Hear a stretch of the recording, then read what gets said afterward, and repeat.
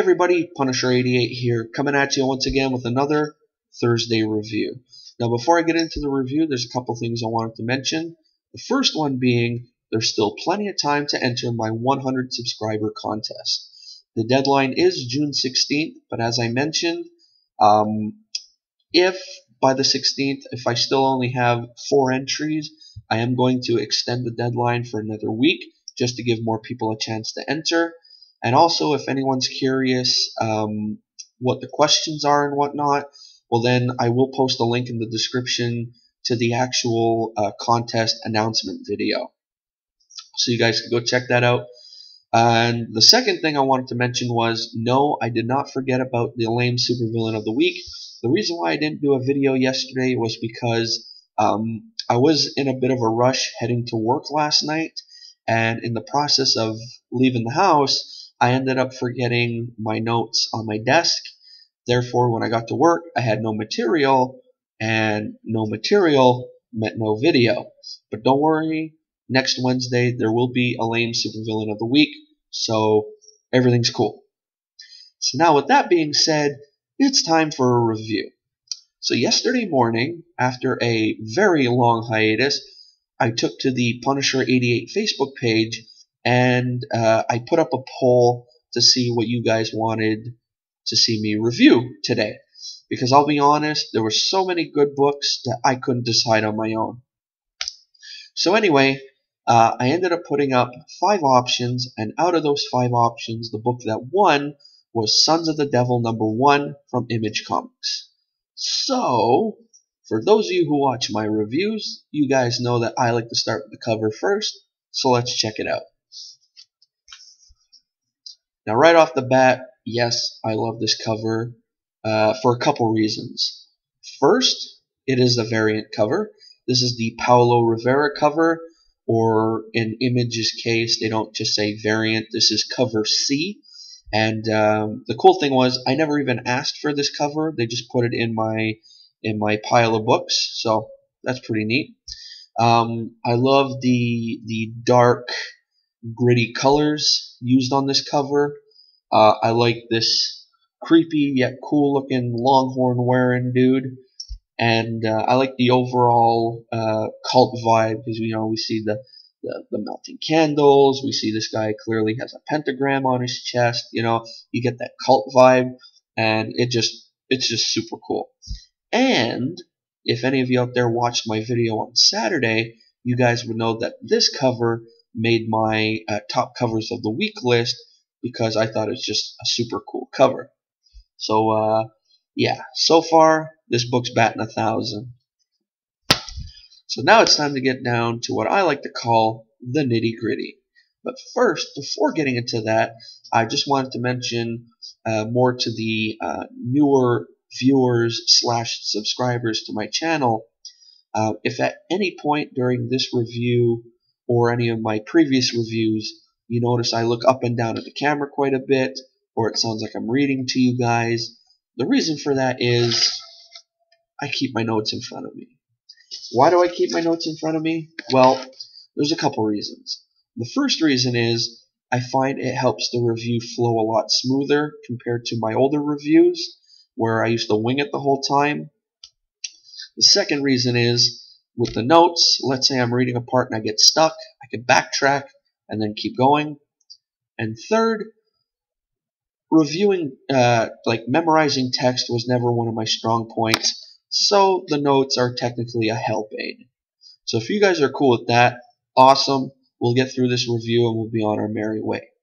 So, I'm going to give you the good, I'm going to give you the bad, and I'm going to give you my overall verdict. Sound cool? Alright, so first off, the good. Basically, it's never easy deciding whether or not to jump into a brand new comic series. I think we've all been there. And, most of us have pull lists that are already overflowing. But when you have a new series with a brand new setting and characters, it really helps when you have a known quality in the mix. And Brian Buccellato, I think that's how you say his name, is no stranger to comic fans. With his co-writing work on The Flash and Detective Comics, he also ventured off on his own on several projects such as Foster and Injustice Gods Among Us. So, starting off with a flashback, Tony Infante's art immediately takes us to a dark beginning. If you're trying to sell readers on a new series, you have to grab their attention right away. And the first couple pages absolutely do that. Then we meet Travis Crow. He's understandably not in a good place, and it's almost as if he's on the same page as us as we wait for the complete backstory to unfold. Now, despite the mood set in the beginning, you're not quite sure what to expect. Buccellato and Infante slowly peel away the layers of the story, and we get to see where Travis is and get a good sense of what his life is like. We start to see there is much more going on in the bigger picture, which is starting to really come into focus. Knowing there are dark things around the corner with Travis unaware keeps readers really on edge. I know I was on edge reading this book. The more you get to know Travis, the more you feel for him, though. He may come across as a bit of an ass in the beginning, but it's clear he has issues and he needs to know more about his past. So, even though he may seem like an ass, it's not his fault. The bad. There really isn't anything bad about this book. You'll want to know more about the overall story and how it's all connected. So, we could just skip that part. And now, the verdict. It's an intriguing introduction that has me, anyway, hooked to the overall story. It's visually stunning, and it's a really insightful yet horrific look into cults and the bonds that really connect family. And basically, we're just getting a glimpse into the overall story, and Brian Buccellato and Tony Infante really have created an intriguing new world that I think is going to catch on with a lot of readers. And if you guys are really into the whole cult horror kind of thing, this is a book for you. So, yeah, that's all I got to say about it. That's my review. Kind of short. I'm surprised at myself. But, yeah, that's that. Straight to the point. Huh? So, if you guys enjoyed this review, give it a thumbs up. If not, thumbs down. If you give it a thumbs down, well, that just means I got to work harder on pleasing you guys. And if you guys enjoy reviews like this one, take a look around my channel. I got tons of reviews. I got unboxings. I got backstories on lame characters, lame comic characters, I mean. You know, I got something for everyone. So, take a look around.